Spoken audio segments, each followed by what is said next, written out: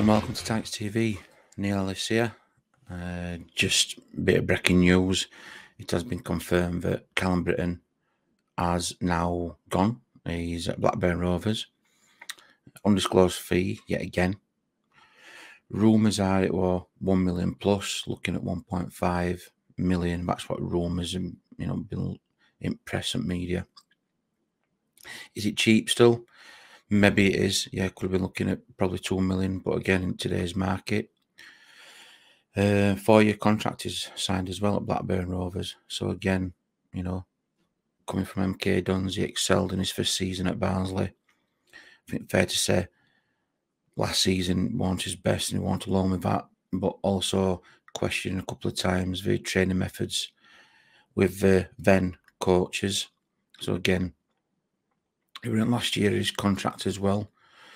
Been heavily linked with Blackburn Rovers heavily linked with him in January. So again, without the interest, or as the agent decided to, pursue that inquiry, who knows? He featured against Worksop Town, scored a goal, also been in pre-season and that. So again, Callum Brittain gone to Blackburn Rovers undisclosed.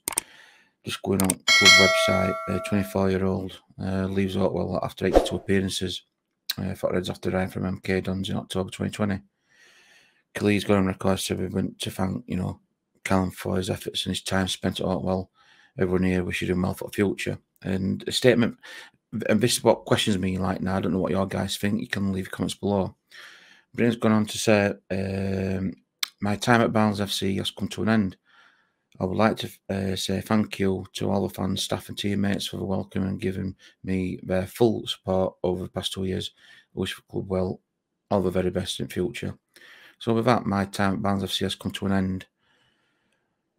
I'm not reading too much into this, but if you remember at the beginning when the new board reshuffle was certain players, not surmising, but certain players what had a desire that they want to move on to pastures new. What do you guys think? Am I right? Am I wrong?